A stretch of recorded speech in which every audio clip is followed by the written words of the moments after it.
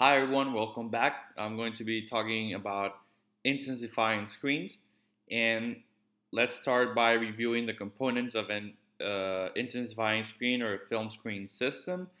The first one, the first layer we see here in gray, that's representing our intensifying screen. Then we have the black lines, which are our emulsion and the base, and then you see we have another emulsion and then another intensifying screen. Some of the systems that we use for radiology, they have intensifying screen on both sides. Mammography, for reasons that relate to spatial resolution, we only have intensifying screen on one side. In terms of image quality, you're going to see that intensifying screens are related to spatial resolution or detail and noise. I've added the noise to this part of the diagram because it did not have that component. For film mainly affects contrast, and it is also related to noise. However, the noise is to a much lesser extent than the actual intensifying screen. So I would even leave the noise out of this diagram for the film, and I would just focus on how the intensifying screen is going to create image noise or quantum model for your image, and that all that contributes to image quality. Well, why we do intensifying screens or why we use them? We achieve lower radiation dose.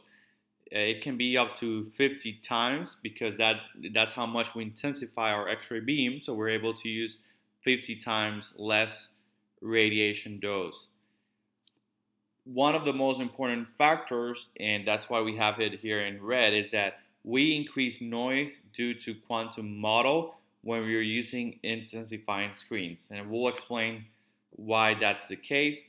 But in essence, a more efficient system allows us to use less photons, but technically we're going to be amplifying the information of a lower number of photons, which has the benefit of lower radiation. However, we do increase noise and variation because of the intrinsic nature that we're using less photons. Moving on, the efficiency of an intensifying screen. We describe intensifying screens in terms of their efficiency, and that depends on absorption and conversion. The speed also depends on these two factors, so a more efficient screen is also going to be a faster one. We talk about absorption efficiency and conversion efficiency, and for every different system or every different screen, you're going to have a different number both for absorption efficiency and for conversion efficiency. Our dose is also related directly to the speed and the efficiency of the intensifying screen. Quantum model, that's going to be the noise that we introduce, is the same as image noise. And we have three reasons for that. Two of them, one is the screen and the other one is the film model. That's variations that are within the system itself. However, quantum model, you see I have 3 stars here because this one is more important than the other two. So out of the three, the real important factor for image noise is quantum model, that is related to the statistical variation due to the number of X-rays or photons, they're the same thing, in the image surface. In general, we mentioned that a higher conversion efficiency will create more models since we're using a lower amount of X-rays. The other important concept is that this does not depend on screen thickness, and screen thickness is very related to absorption efficiency. And this might seem counterintuitive, but the way I think of it is that the conversion efficiency is the one that's creating more photons either directly or indirectly, but it's given the effect of having more photons, but that information is really being amplified from a single photon. So that's when you're increasing quantum model. However, absorption efficiency means how fast my screen is absorbing the information that's already there. So it does add speed to the whole process, but it doesn't add noise. The entire concept of adding noise to the image comes from using a lower amount of photons, and what really allows us to do that is the conversion efficiency of the screen. Here we have an example of a lot of x-rays. We have a film and we have a density. You'll notice that we don't have a screen, but we move lower and we're able to use a lower amount of x-rays that they're represented here.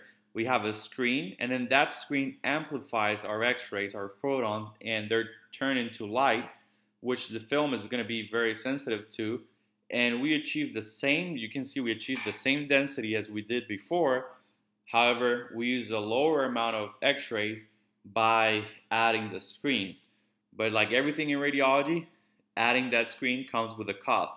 And that cost is going to be blurring. And the blurring affects your spatial resolution. The first one, we have a very fast screen, which also tends to be thicker because it's going to absorb more of the x-rays. And the thicker the screen, the more opportunity for divergence you will have before it actually reaches the film. For a medium object, then we use a medium screen and we minimize that effect for spatial resolution. And when we're really focusing on details like in mammography, we want to make sure we use a very small screen.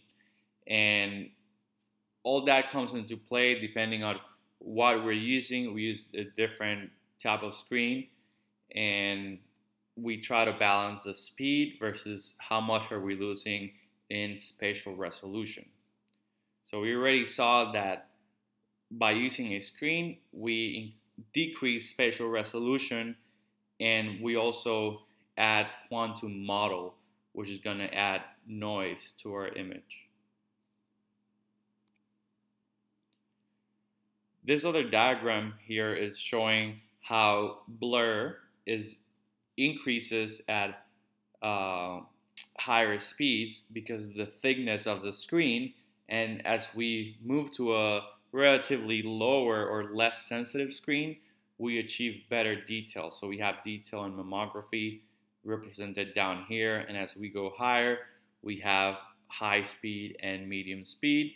However, we also have a higher blur. That's it, guys. Thank you very much. Don't forget to subscribe, and we'll keep adding videos for you.